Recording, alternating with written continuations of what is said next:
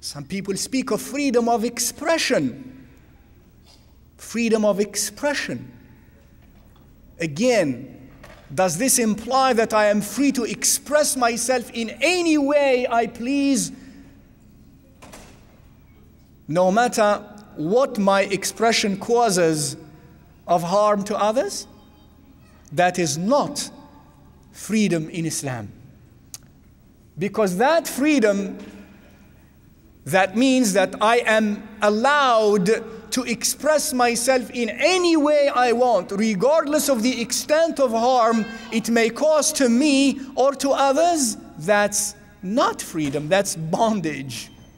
Subhanallah, our deen teaches us that every time you harm someone, every time you cause harm to someone, direct or indirect, you become his or her slave. Did you know that? Maybe not. How is that? Because when you do harm to someone through your freedom of expression or of action, if you commit harm against someone, then it is a violation of his or her rights. That's a dhanb. That's a sin. ذنب في حق عباد الله. It's a sin in relation to the rights of the creatures of Allah subhanahu wa ta'ala.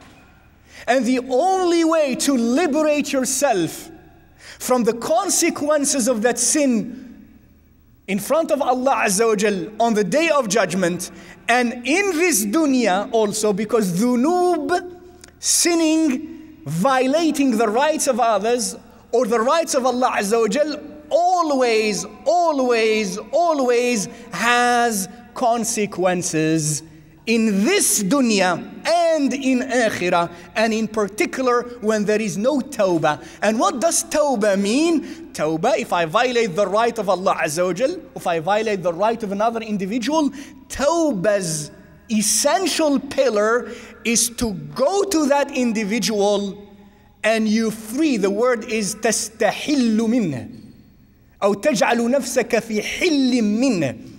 And تجعل نفسك في حل منه, you make yourself in a state of freedom from him. Hil is when you untie. In other words, you untie yourself from him or her.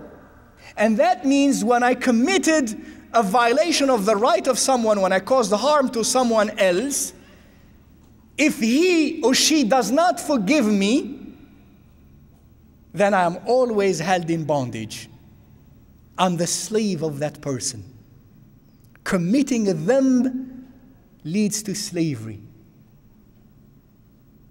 And until and unless that person says, go, I free you from your responsibility to me, from your accountability to me, unless he or she says that, and he or she means it, I am held in bondage. That man is my master, or that woman is my master. Because he or she also has the will and the choice to say, no, I don't forgive you. And then I remain in bondage. My freedom depends on him or her saying, go, you are free. And then Allah Azza wa Jal forgives me. And if I violate the right of Allah Azza wa Jal, Allah Azza wa Jal may choose to forgive me. But the rights of human beings are not forgiven until and unless the person whose right was violated forgives me. My point is that which is called freedom of expression, if that expression is taken in independence from what it causes to others, individuals or groups of individuals, of harm, that is bondage, as we just have established, not freedom. Of course, if our view of life, if the view finder that we use to look at life is like that of a cow, and I come back to our concept of the bahimi self and so on, yes, I don't see these things. If I view life from the perspective of a hyena, yes, I don't understand these things. But if I view life from the perspective of a abd of Allah Azza wa Jal, a human being who is very clear about his or her objective in this life, and his or her ultimate purpose in this life, Certainly, my freedom of expression does not mean I can express myself in any ways. Freedom of expression means, oh yes, I can express myself in pornographic ways. That's freedom of expression.